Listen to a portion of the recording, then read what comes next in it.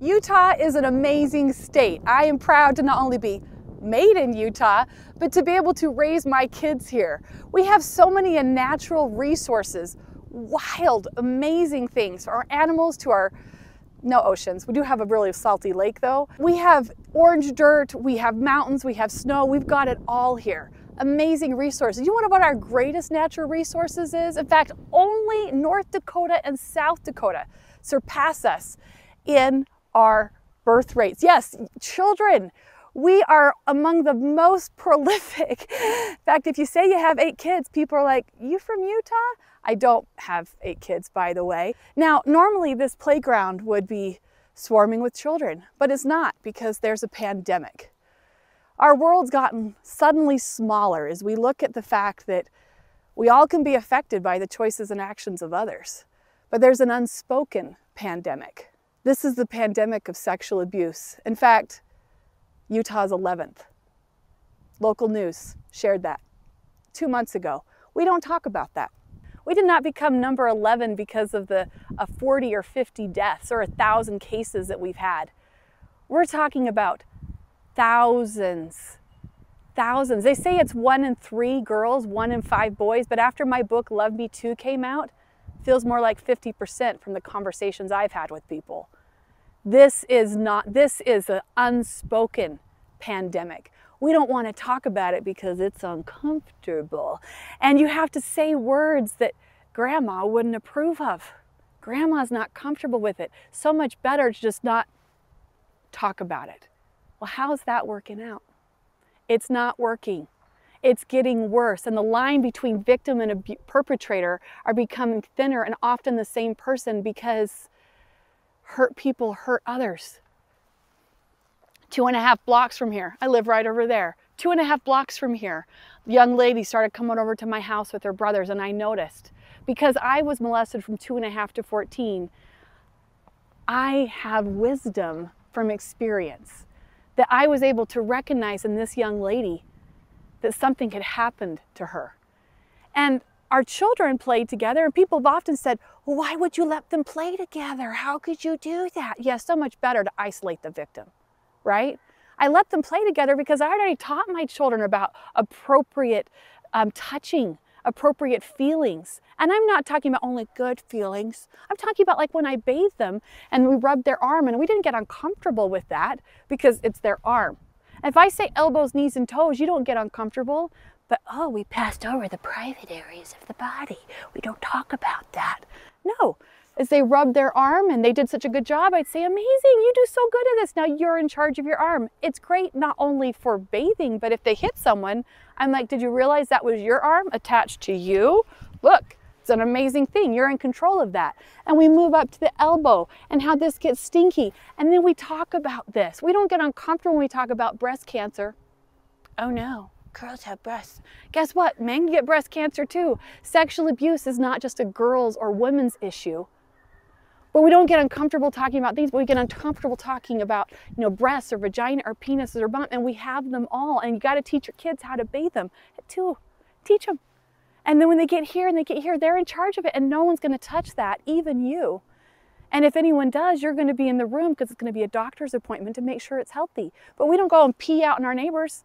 Now, I hope you live in a neighborhood that your neighbor's not out peeing in the yard, unless they're little boys, that happens because they're working on aim, right? But there are things that are done private, but the lines are so blurred between public and private. Just look at Hollywood, closed door to open door.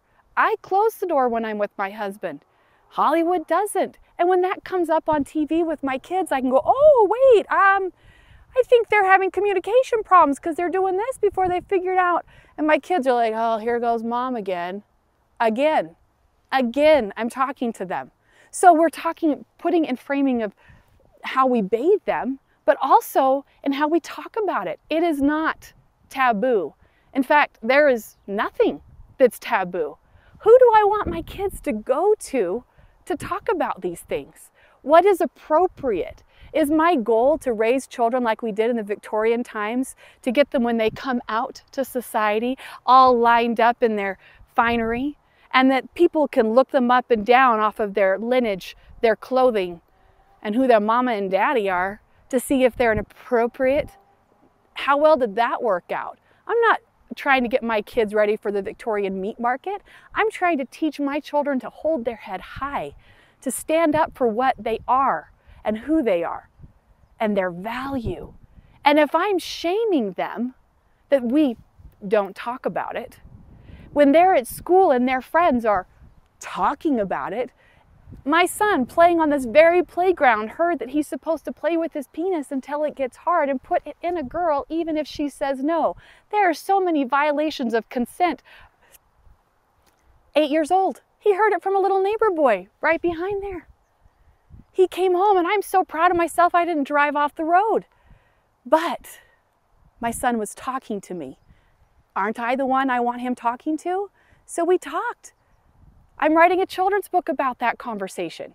We leaned into that conversation. And as he grew, again and again, anytime, anything he wanted to talk about. When you hear about the kids here in South Jordan, Utah, where I lived last year, we had suicides in our high school. It's not for us to say, oh, I can't believe that that kid died by suicide. What were they doing wrong in their home?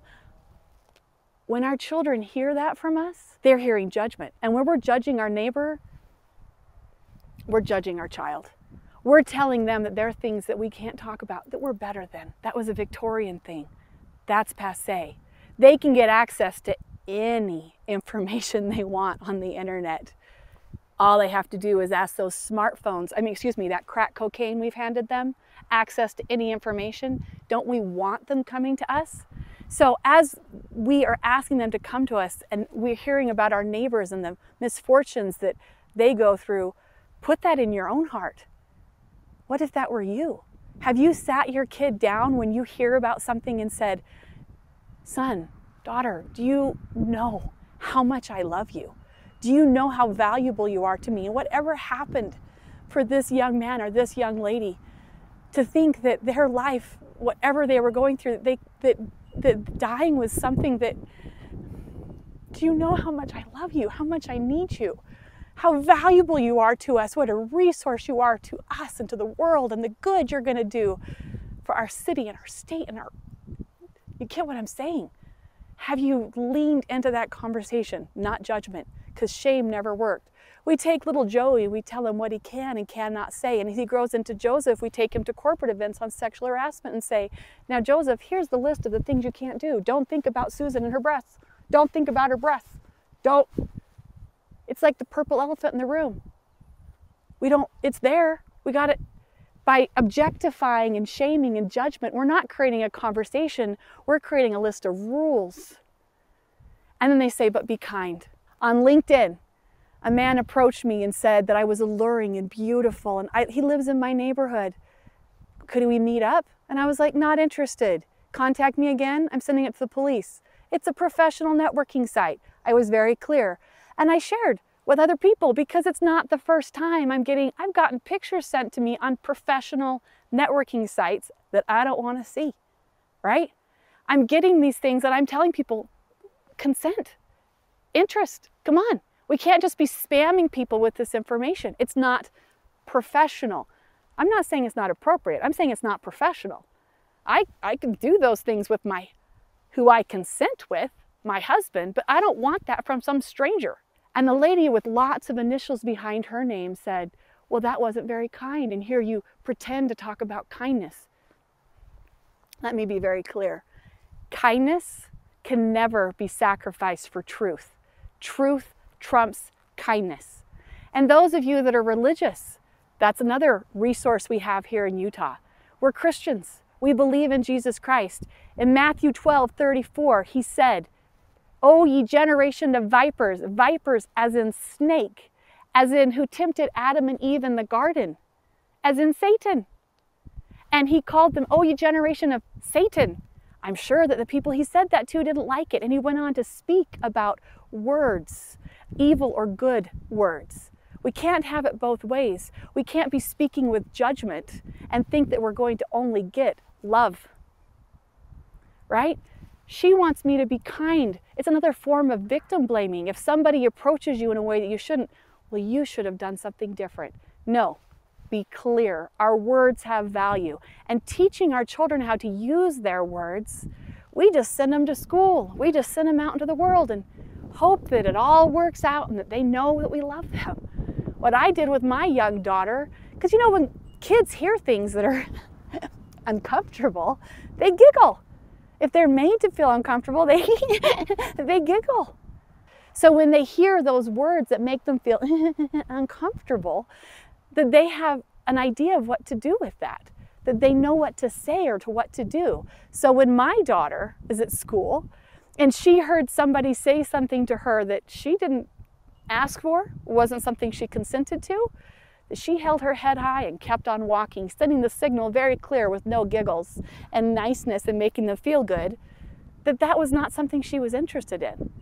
I want my children to hold their head high because they know their value, they know that their body is theirs, and that they know there is nothing that they can do that will get me to judge or shame them. I am here to love them. That is my job as the resource that I have been blessed with as a parent, is to teach them to how to navigate this world until they're able to do it with my sheltering and loving arms. But again, if you're judging your neighbor, you're distancing your child. And it's not in a faraway country, far away, happening over there. It's here. Remember, my friend, 2.5 blocks, another girl over this way, sex trafficked by her mother. The neighbor had to kidnap her. Be aware. And if we have the awareness to realize without judgment that it's happening here, then we can do something about it, that we can protect our greatest natural resource that we have as Utahns, that we have as parents. Talk to your kids. Thank you so much for your time and attention. I'm Leta Greene.